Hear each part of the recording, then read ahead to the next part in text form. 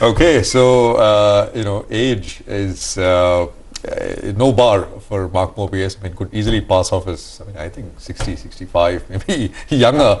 Amazing. 20 points on the Nifty. 17,045 is where we are at. Hemang Jani is with us of Motilal Oswal Financial Services. Hemang, great to have you here. Thank you very much. This is neither here nor there. No clear direction. A lot of two-way price action, bounces sold into, sell-offs being bought. Yeah. But just 20 points is show for all of it. Near term, what's your sense?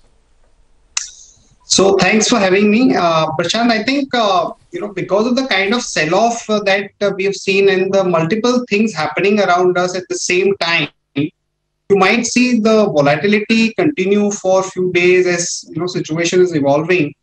But our sense is that the case for a significant downside is not there because of the way things are, and because the sense that we are getting is that the corporates, the markets, and most of the people are far more careful and equipped to deal with any small disruption that we may have if situation gets worse. So we take this as some sort of a normal correction. And as we see, let's say next 1 week or so, you see some stability, some more clarity on how the new virus pans out. There is going to be some comfort, and you might see some interest back in the market within, let's say, a week or so. Okay, all right, Hemang. So it appears like you're getting your shopping list ready. If you get a bit of a dip, would HDFC Life be part of that shopping list? I'm just looking at it. If I compare HDFC Life with a couple of other life insurance companies that are listed, it's been a relative underperformer in this year. Would you be a buyer out here?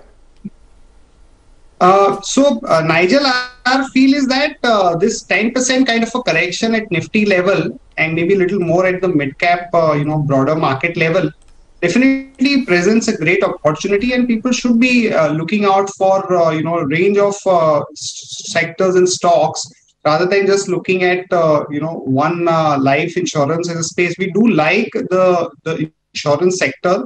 And we feel that SBI Life and Prudential Life are extremely well placed, and that would definitely be some sort of allocation stock for us. But I think whether it is consumer names or IT or pharma, these are the 2 or 3 sectors where we think that people really would like to have some more allocation, because the reopen trade, where most of the investors were heavily positioned on, whether it's travel tourism, multiplexes, media, there will be some sort of a rebalancing that would be required given the new developments. So that is how the market will behave in terms of reallocation from the reopen trade to the telecom, pharma, IT names. Okay.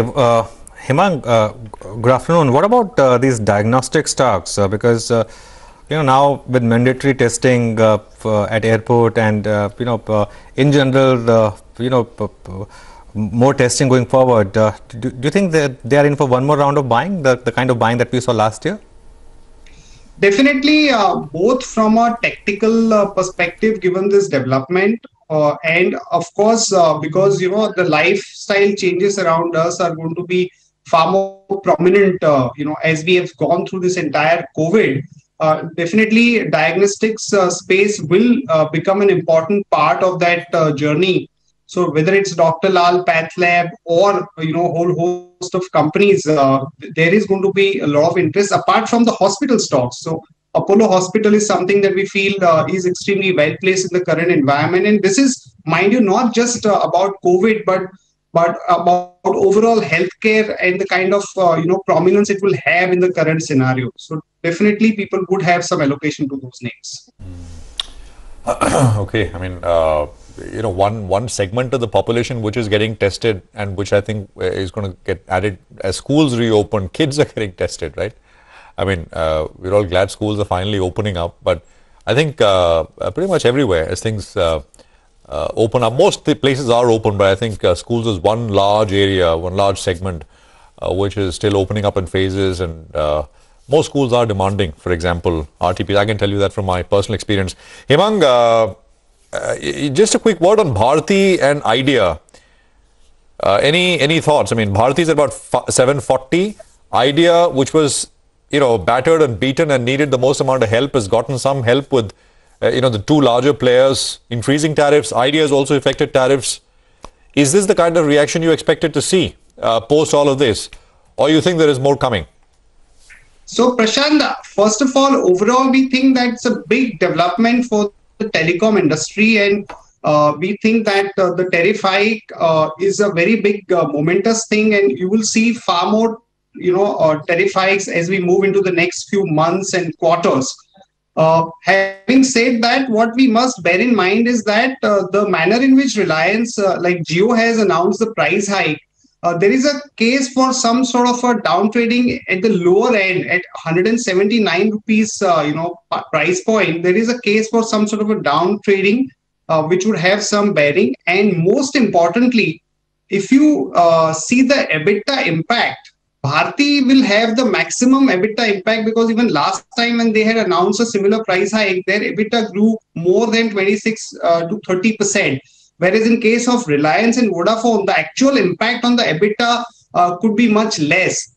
So we think that we should have more allocation towards telecom given this development and given the circumstances around us. And Bharti would be our number one, pick in that, followed by Reliance. And Vodafone would be more of a tactical play, because retail investors like a small price stock and it might give you a 10, 15%, 20% kind of a move. But don't see that as a big promising story as such. Okay, stay with us, Hemang. By the way, from the broader markets, a couple of stocks are really moving well. HAL, pull up the intraday chart out there. That stock is moved to the high point of the day. It's now an F&O counter. So that's recovered all the losses. It's currently moved higher. And Tata Elxsi, I remember the start of today, the stock was down 9-10% odd. Now it's down only around 2.5%. So from the low point of the day, we've seen a big recovery in there. Throw in there an Inox Leisure as well. The stock was down more than 6% early morning.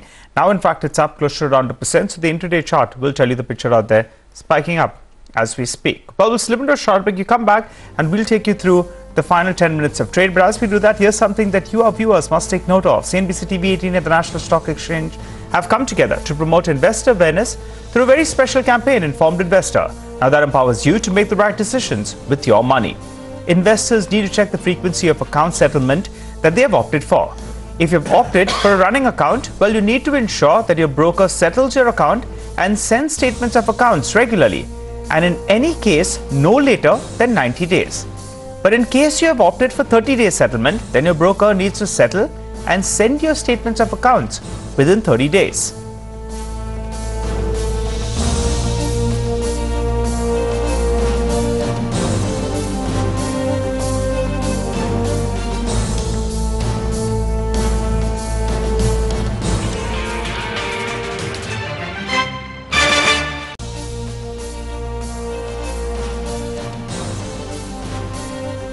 Well, India's picked up another wicket, in our match against New Zealand. 7 down now, New Zealand.